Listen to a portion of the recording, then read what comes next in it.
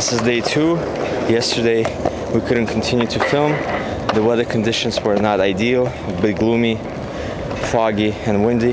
So I had to transfer this to day number 2, and the weather changes immediately in Los Angeles. As you can see, it's quite sunny, warm and beautiful. Today I'm at the Venice Beach, and obviously when you're visiting Los Angeles, it's impossible to skip on Venice Beach. It's one of the most iconic beaches in the world because it's been featured in video games, films, music videos and etc. Little background about Venice: it was founded by Abbot Kinney. There's a street named after him here. He was a famous real estate developer. He bought all this land around here, and then he wanted to recreate Venice, Italy. Built canals, several miles worth of it, and then he also the design, the architecture around this place has some Italian Renaissance. And this is the skate park.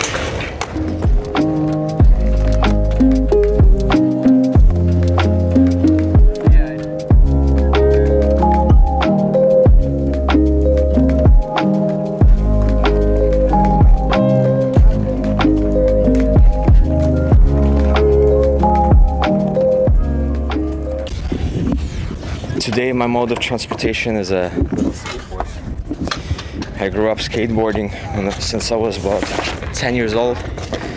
And let's talk about cold culture. Venice Beach is the birthplace of skateboarding. In 1970s, this place was called Dogtown. There's a great documentary about documenting this history. It's called Dogtown and Z-Boys. There's a feature film slash a documentary. Check them out. Quite a story. And as you can see, there's the skate park. To continue this cold and remembering the roots next to the beach.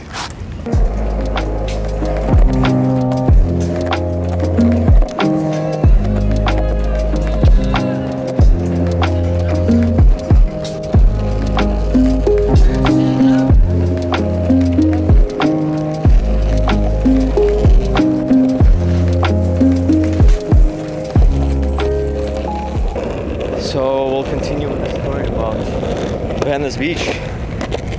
After it was bought by Abbot Kinney in 1905, then after about 1925, after 20 years, he couldn't maintain it. The roads, the sewages, the canals needed repair, so he petitioned to be part of the LA County. After their approval, the Los Angeles County somewhat neglected the city overall.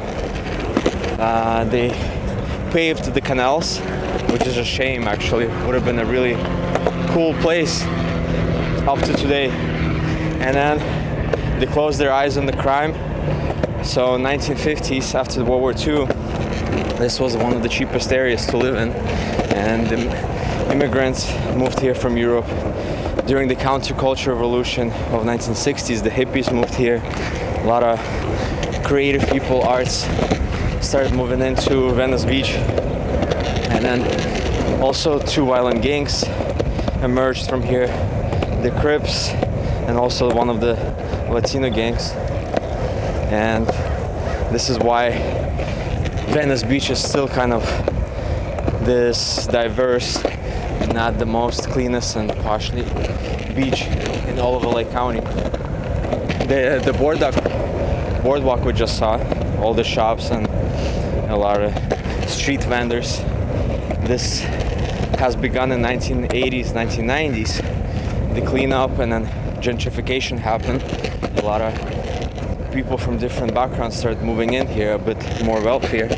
And then these shops opened up, and then this attracted tourists, and so on and so forth. Somebody's happy here.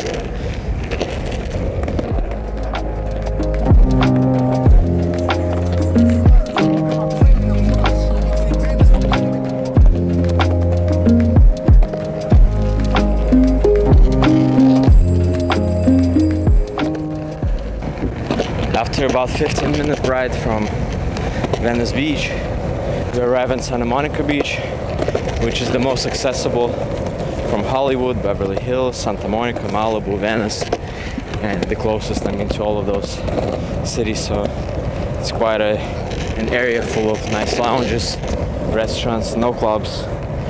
I'm not sure there's museums or not here. I don't think so. But there's a pier with attractions, roller coasters.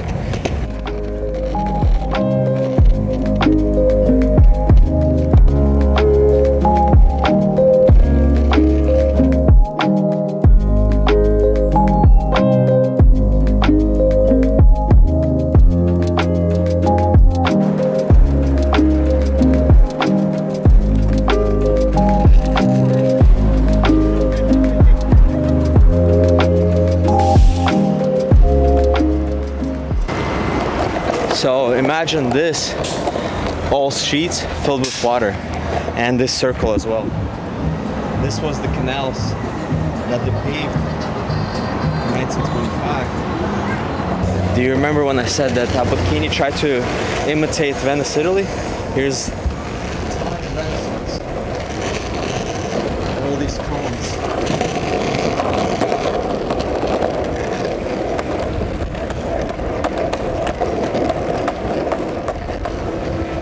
Something that's still left.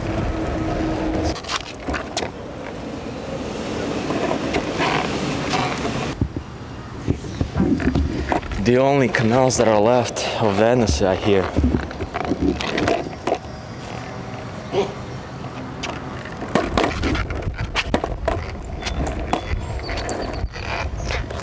Pretty neat. The series Californication was filmed here when he used to come every time to his ex-wife's house.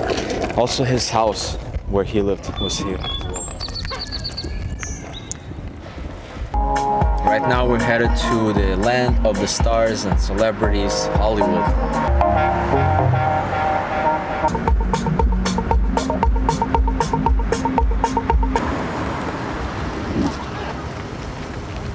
Welcome to Hollywood. This is the representation of the American dream, the Hollywood sign, the Hollywood of the celebrities and the stars. Well, it's not so impressive, especially that it's not lit up at night, which you can't see. It's pretty small. A little background about this place. Several decades ago, about 50 years ago, this was called Hollywood Land, and the city didn't take care of it enough, so that's why it started to collapse, and then a lot of people were able to enter and graffiti all over it. So if you can look pictures 1960, it's not really appealing. So they had a reconstruction, they renovated it, and they left it like this. So another interesting fact, in 2009 the property was under private holding. So they're about to sell the land, and everybody was worried that it's going to be sold, and they collected like a fundraiser to collect $2 million to buy this iconic sign. So Hugh Hefner put down $500,000 for the saving of Hollywood sign, and the rest was, I believe, private funding and citizens, and $2 million was collected and they saved it. And then over here, let's go further. Here's a beautiful view of Los Angeles skyline. And there's a lake, which is a dam, it's a reservoir lake.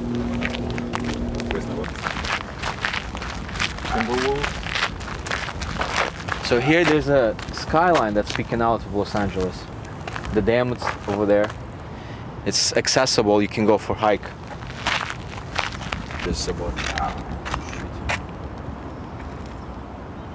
You can turn the camera right. So Pavel's house is right there. You can see it. It's right there. Which one? The white one with the white walls. You see some Rolls Royces over there? I see, yeah. This guy is a spoiled brat, that one. So about 10 years ago, you were able to go up there at night and climb the fence and sit or touch the letters. However, now it's secured by many more cameras and the helicopters, and there's, I guess, a security guard next to the antenna. I did sit on the letter H once in 2011. And then nowadays there's a signal also on the letters. So when you touch the letter, there will be a signal for the security to come and they can arrest you. Don't do it. Several years ago, the Hollywood sign on New Year's Day, two guys covered the O with the middle. In the middle of the O's, it was like a little covering, so it was called Hollywood weed. That's when I think the legislation passed for the marijuana in this state. My calculations, you need to make about 5,000 Not more than 5% of your income, the monthly payment. So for the house, I would say it should be at least maybe like 30-40% of your income, the monthly payment. So the mortgage payment for $1 million house is... I'm not entirely sure if this is morally correct thing to do. That I'm at a cemetery, a famous cemetery where several celebrities are buried. However, they have a grass field over here, right on the property of the cemetery, where they do concerts, and some of the concerts was Lana Del Rey, the XX, which I wanted to go to but didn't, and it's a strange feeling to go to a concert at a cemetery.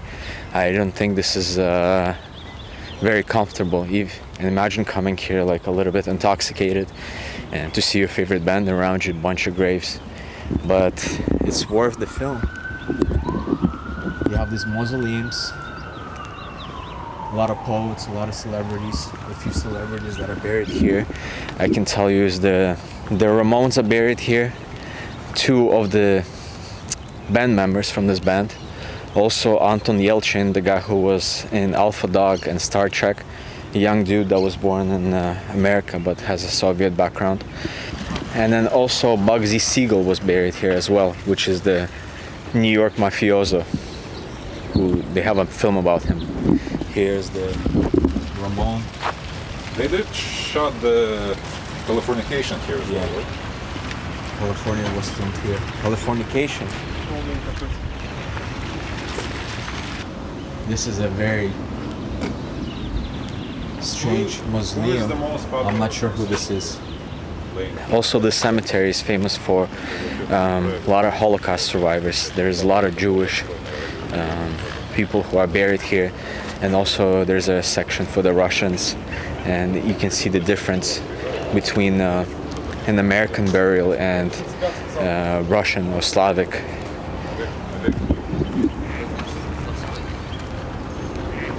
But these mausoleums right here, I'm not sure who that is, but this is unbelievable. It looks like a Roman emperor type of mausoleum. These crosses are not American, so most likely it's Jewish, Armenian, from those cultures, or Donsky. Another Armenian person, big burial site, mausoleum. I'm not a big fan of cemeteries. I do like to see how the burials work in different places of the world, Mexico, Thailand, and so on. But this is like a multicultural spot. It's well taken care of. I believe it's over $100 a month fee to have somebody buried here, so they can come and clean it up and cut the grass and be in a safe space.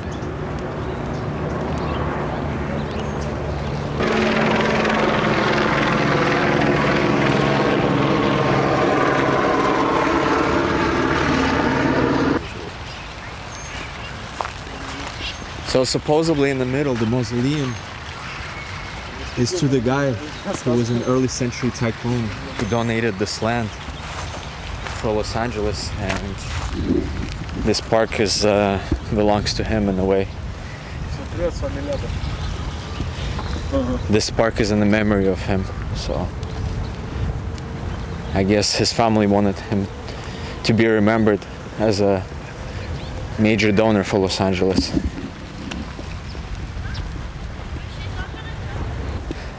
My philosophy on the burial, I wouldn't want to be buried in this type of a grave.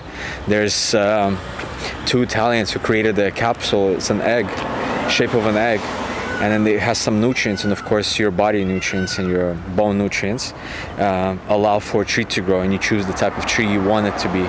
So when it starts to grow from the nutrients, the family members must continue to come and of course water it, and this wouldn't take up space from the city, from this dead bodies. Instead, you will create a park and this park will be diverse in different type of trees. Therefore, this will be a benefit for the environment as well. This is my philosophy, and that's how I would like to go from here, from planet Earth. So this is the Jewish section of the cemetery, and in here you have the Buddhist cemetery, which is really unique. I think this is the reason why we visit cemeteries, is to find how the people are buried. But the Buddhist religion, they usually burn the bodies. And you have these, look at this beautiful creatures. I forgot their name.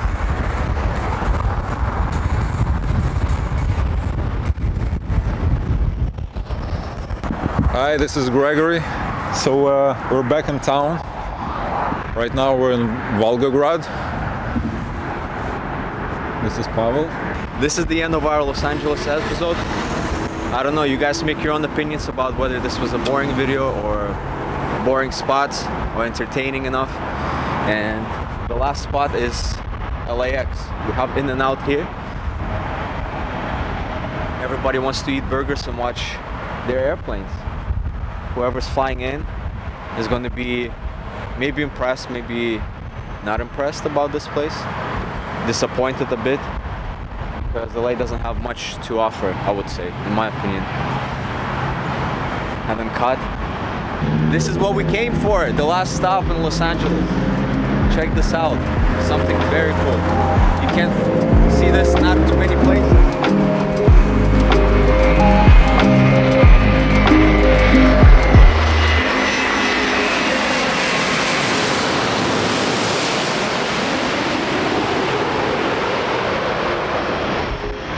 Subscribe, like, comment, leave your opinions. Till next episode, till the next journey.